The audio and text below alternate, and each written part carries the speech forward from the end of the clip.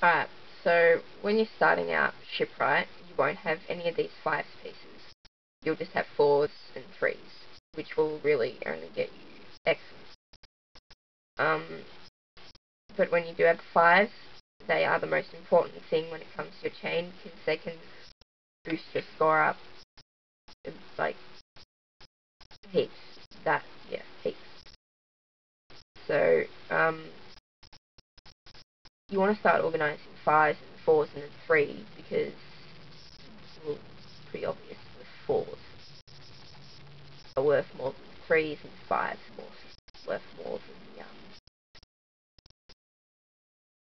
yeah, anyway, I can't concentrate on doing this.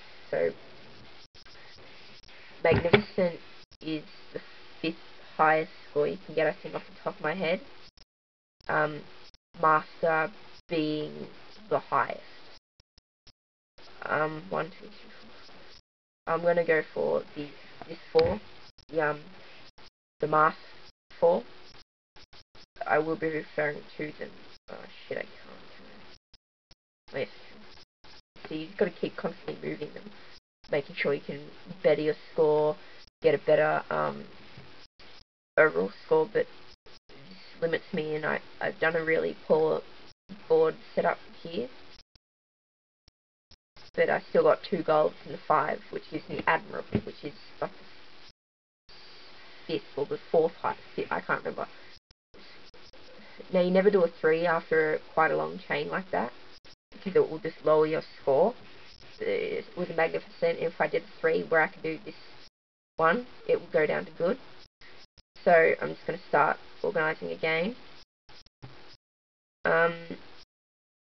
The way you set your board out becomes very familiar, because Shipwright is a very repetitive puzzle, because it is a 5x5 board with 25 pieces, so you're really going to come across the same pieces over and over and over again. Do that there, so yeah, just watching what you're doing and finding ways to fix it is just constantly going to help your score.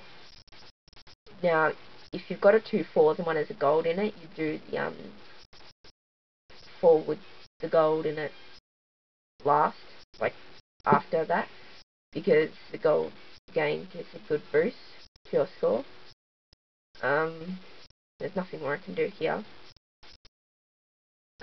With the chains, a chain is how many pieces you clear without moving any other pieces. So the chain directly affects your comparative score, is what Wikipedia calls it, which I don't even understand. But it affects that score, and your comparative score is Magnificent, Superior, Master. Master is the highest,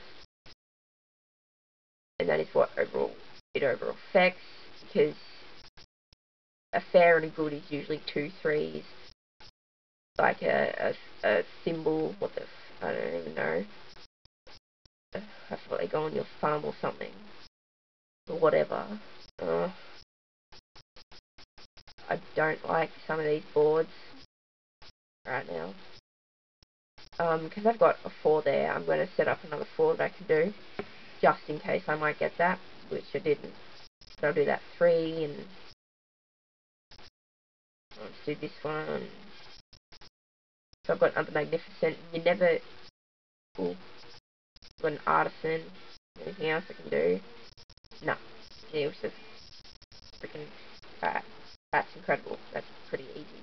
Once you set out the board and you get clearing a 7 chain, ending at 2 5s usually gets you, if you do that for 4 or 3 setups, then you usually get an incredible. Alright.